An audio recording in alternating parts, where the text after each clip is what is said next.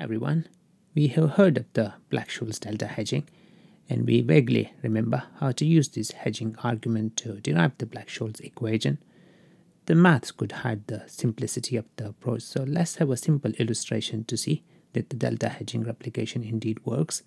Assume the assumptions made by Black Scholes are satisfied.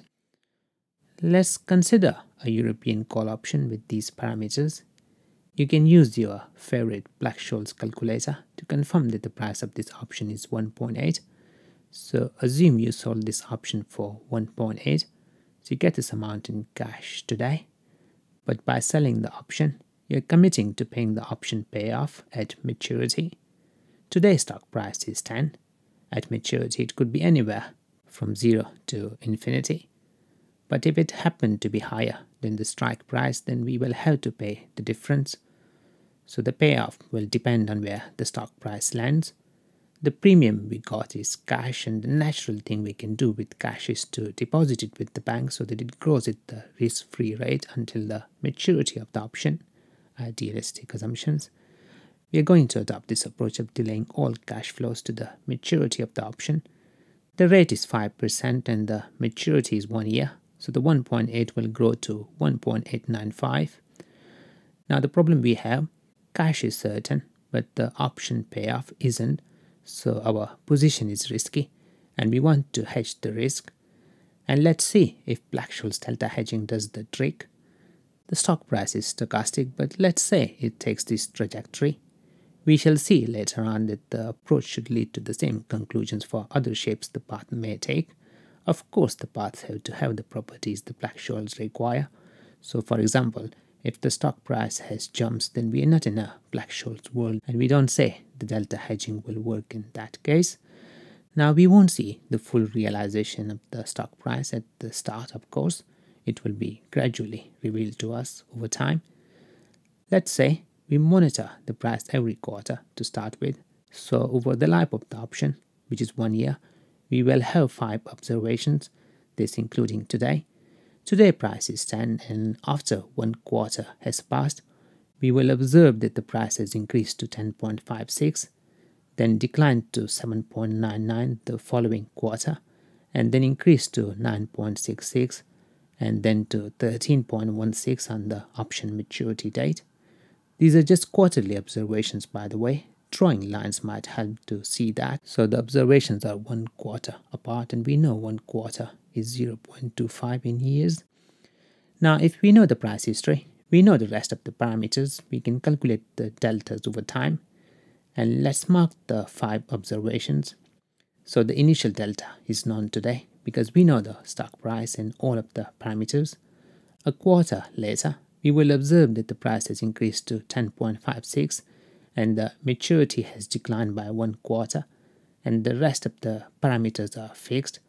And if we plug in these values into the Black Scholes, we will see the delta comes out to be 0.67. And similarly, we can calculate the delta in the next 2 quarters. We don't show the value of the delta at the option maturity because it's of no use to us as we are not hedging past the maturity. So we don't need it here, though you can see here is equal to 1. Now considering this trajectory and the evolution of price and delta, we can ask what outcome would have delta hedging produced. We see the initial delta is 0.627, so to replicate the option, we should hold these many units of the stock, assuming they sell fractions of stocks. We are luckily in the electronic age where you can buy anything, so not an unrealistic assumption, I suppose. Otherwise, multiply everything by 1000. In a way, we are increasing our holding from 0 to 0.627. A unit costs 10, so we multiply it by 10, and hence the initial delta hedge cost 6.27. Where do we get the money from? Of course, the generous bank, so we borrow this amount, and by the option maturity, which is 1 year from now, it would have grown at the risk-free rate. We know R is 5%, so at maturity we will have to pay this amount, which is 6.59, and we get ownership of 0.627 units of the stock. Now time marches on and comes the next quarter. We see the price has increased and the delta has also increased. So the delta hedging dictates we increase our holding to the new delta and we buy the incremental units at the then current price. We can plug in the values. Essentially, we are increasing delta from 0.627 to 0.67 at the price of 10.56. The cost comes out to be 0.454, and we borrow this from the bank at the bank rate for the remaining maturity of the option, which is now 3 quarters, and 3 quarters is 0.75. R is again 5%, and we will have to repay this amount, so we change the sign to negative, and this will evaluate to 0.471, and our holding of stock has now increased to 0.67. We move to the next quarter. The price has gone down and so has the delta. So we need to change our holding to the new delta at the then current price. We want to change delta to 0.29 from 0.67 and the price is 7.99. Reducing the stock holding releases cash which we invest with the bank for the remaining maturity of the option at the risk-free rate. And we will be getting this cash at maturity, hence the plus sign, and this comes out to be 3.113, and we are now holding 0.29 units of the stock. Next, the price increases and so does the delta, so we need to change our holding to the new delta, and we buy incremental units at the then price, and we will need to borrow this amount for the remaining maturity, which is 0.25 now. If you plug in the values, we will get minus 2.054, and we now hold half a unit of the stock.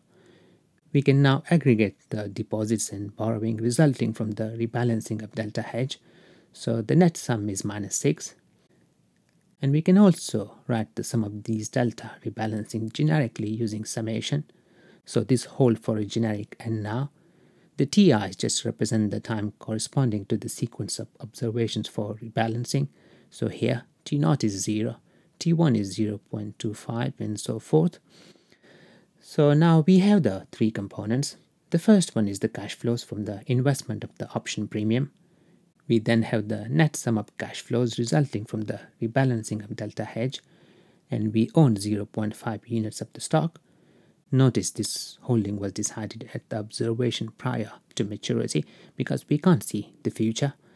And we will sell these units at the price observed on the maturity date, which is 13.16, so we will get 6.58.